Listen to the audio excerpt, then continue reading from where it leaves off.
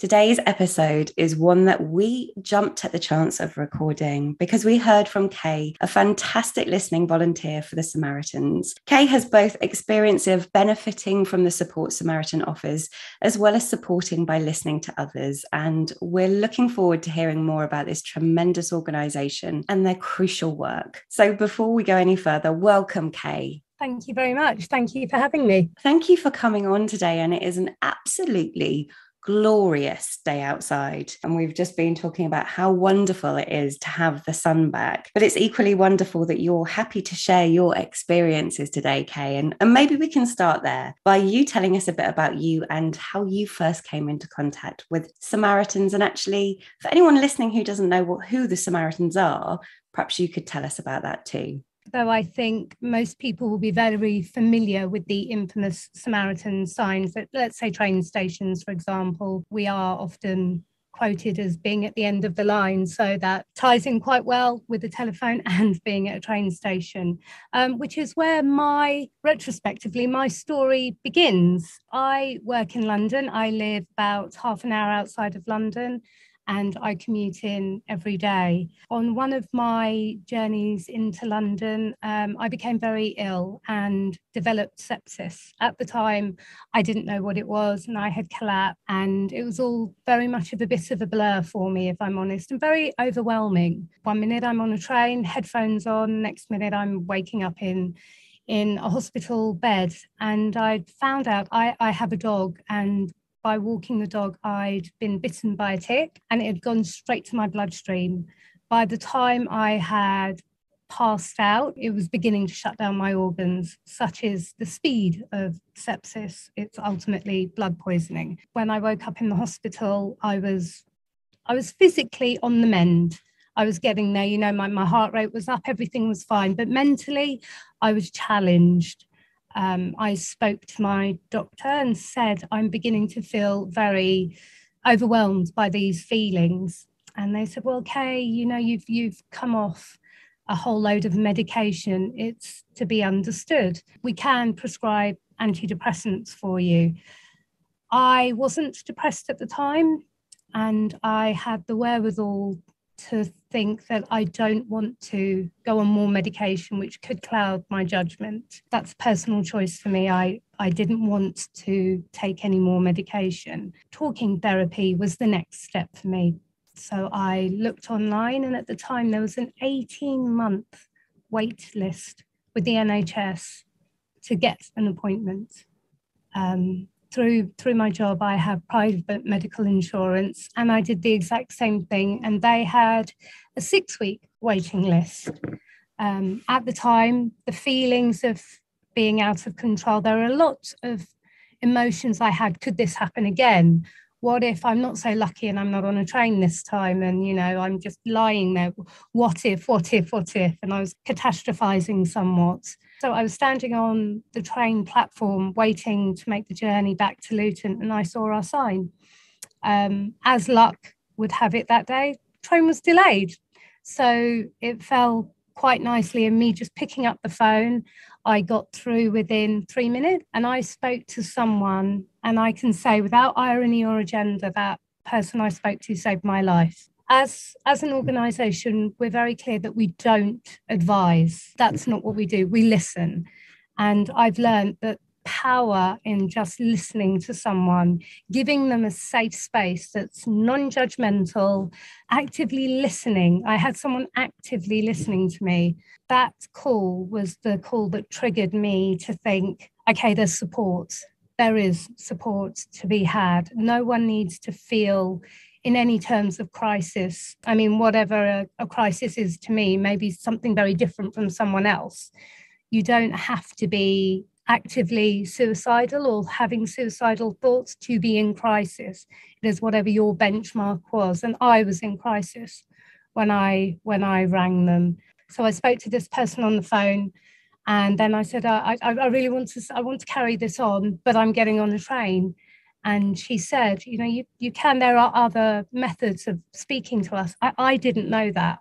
I thought it was, I would have to go make an appointment and see someone face to face, which wasn't how I was feeling at the time. I didn't want to be sitting face to face to someone, because felt like the thoughts were cluttering up my head. And subsequently, from that first phone call, I emailed and then I phoned again.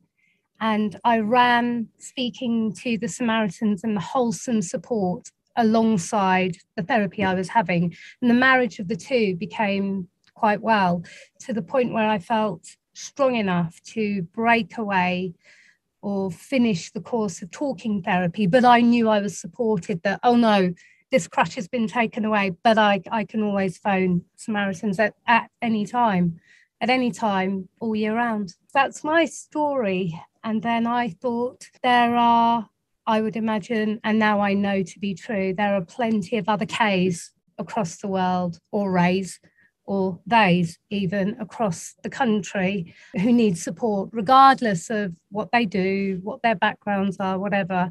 There is help to be had, and I wanted to be part of that. And that's the enjoyment I get out of doing my shifts. I do a maximum of 2 shifts a week, and each shift is 3 hours. And there's always perspective that I'm helping someone, and in turn, that's helping me. Okay, that's just wonderful that you have shared all of that. And there's so much within that. Firstly, thank you for your honesty and sharing how you got to that space. And secondly, just everything you were saying, I think, will resonate with people when they're at a point where they want help. There can be such a frustration when we're told it's 6 weeks, it's 18 months, it's a wait, it might be a week, it might be a few days. I think quite often we get to the point where we want help and we've made that decision and we need to do it immediately. Because sometimes we can lose the will in terms of that momentum to find help. We might stop and retract and talk ourselves out of it.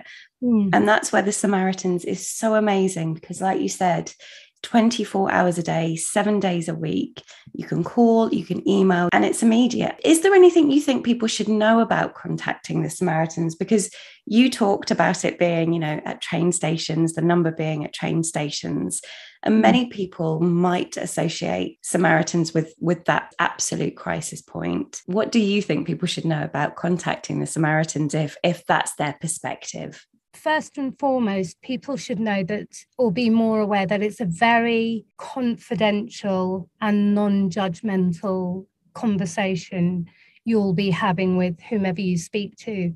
Even on the very rare occasion, if someone phones up and recognises the Samaritans volunteer, they're not obliged to speak to the person. You can put the phone down and call back again. Like I mentioned earlier, you don't have to be at the extreme or considered the more extreme end of crisis.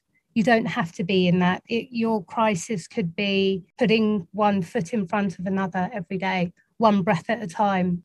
As hard as it is for people to make the call, as soon as you make the call, you are wholly supported.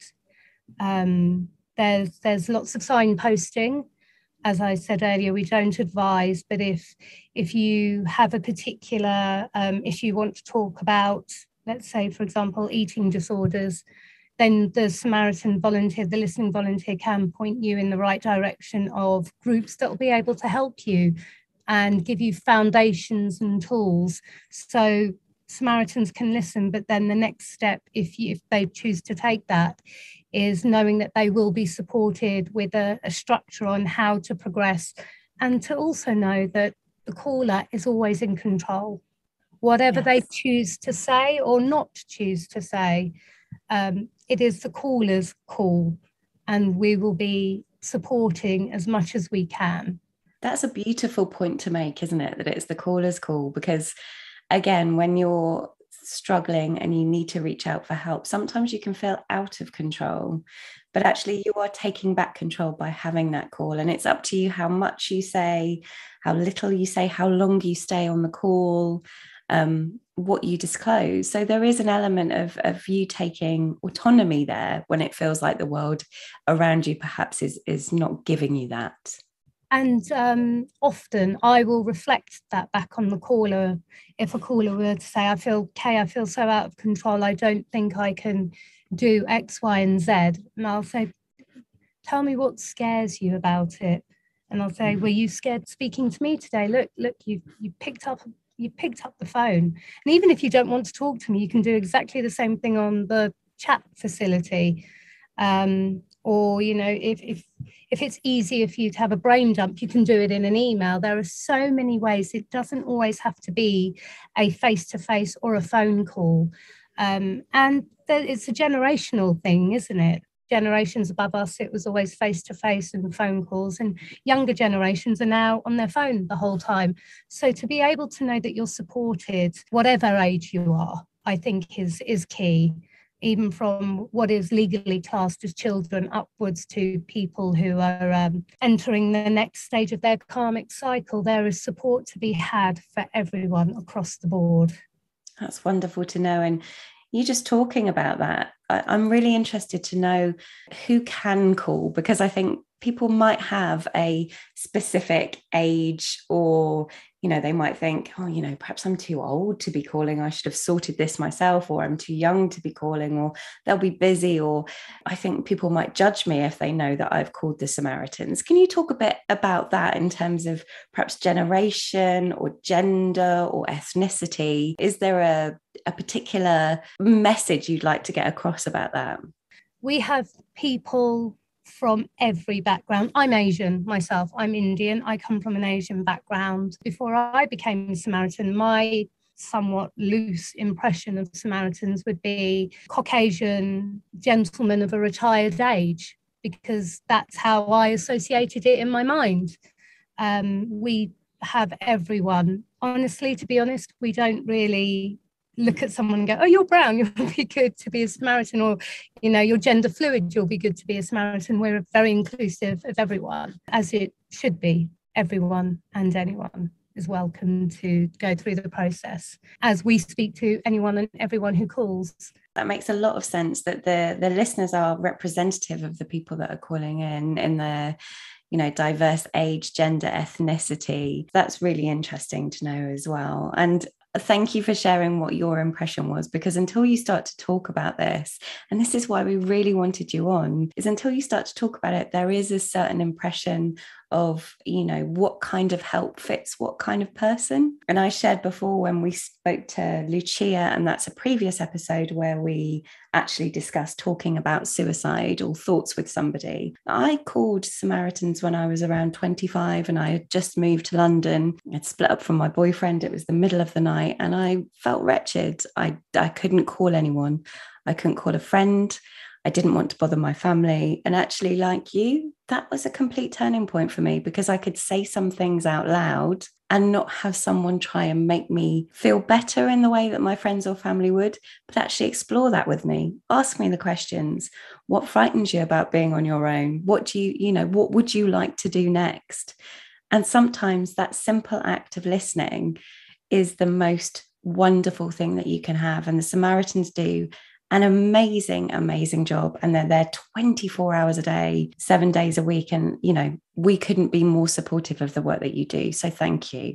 So, Kay, any final words you'd like to share with our listeners about contacting the Samaritans and the difference it can make from your, you know, with your two hats, I guess, the first one being Kay, who called that day when you were really struggling and needed to talk to someone straight away, to Kay, who is now a listening volunteer and is on the other end of the line and is providing that support. Kay, who phoned the Samaritans, I find it easier to talk to people. I appreciate that not everyone is like me, and when people are going through a period of crisis, talking to a stranger at the time could possibly be the most painful thing. You're not sure the reaction you're going to get, as opposed to if you're talking to your mum or to your dog or to your partner.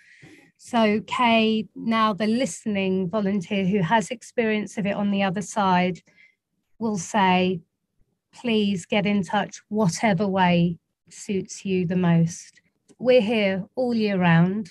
So even if, you know, you're there on Christmas Day and you're feeling a bit overwhelmed, that everyone is having a good time and you're not necessarily, and someone will be there to respond to you in the middle of the night. Someone will be there. We want to support you. That's why I do it. I want someone to feel supported the way I was, because my life would be very different, I feel, had I not phoned Samaritans. That's just wonderful. And at the end of every one of these podcasts, we do say help is available. We signpost people towards the Samaritans. And again, that is 116 123. That's 116 123. Or you can email joe@samaritans.org. Pop over to the website to find out more about other ways of contacting.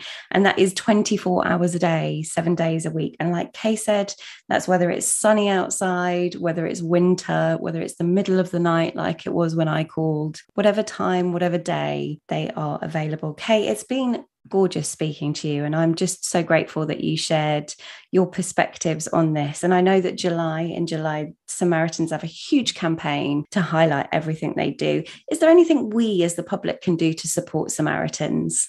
Yes, I think that if you or any of your listeners have spoken to Samaritans and found them helpful, then share, because that simple conversation with, I spoke to the Samaritans and I was feeling this could save the next person's life. We also do a lot of things across the charity. Recently, Luton, where I'm based, has the biggest one-day carnival in Europe. And we had a float, and we were at the end of the line of the float, because we are at the end of the line. And we tied it in with the Jubilee, and and volunteers were singing, "We're singing in the rain," as in REIGN. So, love it. And there's always fundraising going on. There's Brew Day that was earlier this year. There's lots of initiatives. And yes, if you do jump onto our website, there's plenty of stuff, even for people who just want to see the best way they can garner some help from us. There's lots of help to be had.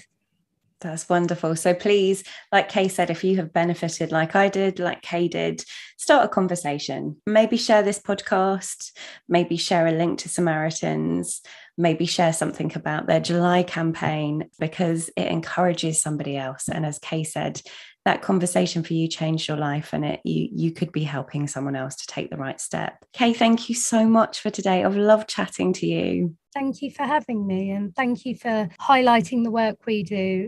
July, like you said, is a very busy month for awareness for us. So thank you again for taking the time to speak to me. You're so welcome. And thank you to every single Samaritan out there for the work you do. You are all very amazing.